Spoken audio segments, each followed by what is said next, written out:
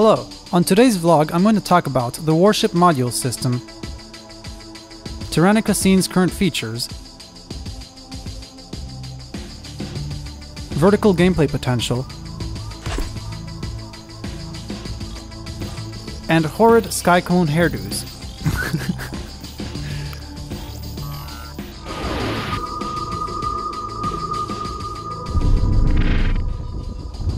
Hi, I'm Rodol, the creator of Rival Rebels. These are the 6 essential modules that enable flying and other functionality.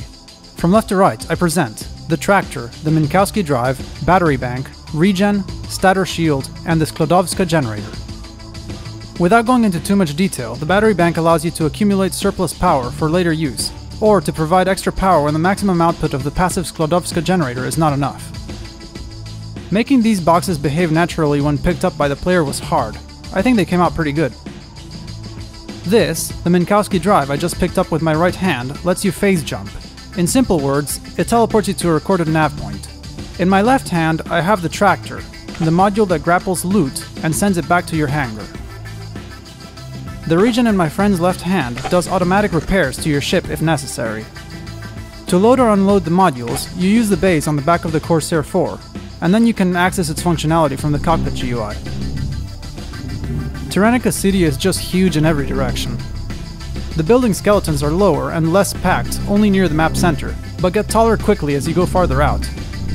I made all these procedurally, using formulas I came up with. Pure math, gotta love it. Modeling it in 3D would be completely mad, and it would take more than in my entire life, even if immortality becomes available. I am planning to add more features, a sand layer and some rusty landmarks. I'm also adding mobs, in different sizes and with different weapons. That will make exploring and the vertical gameplay more fun in general. Right now the player is not getting damaged, but anyway, I'm planning to be very generous on the amount of fall damage they can absorb. But obviously, if you fall straight down from a 30-story building, you're dead. Okay, the last part of this vlog is a continuation of the video I made about the Skyclone customizer scene. This time, I'm showing you guys how to make ugly or unnecessarily large hairdos.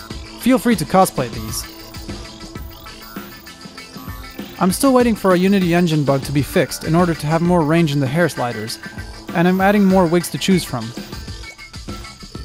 But for now, you get this sort of Statue of Liberty crown when you do this. Okay dudes, peace. See you next time. Rodol out.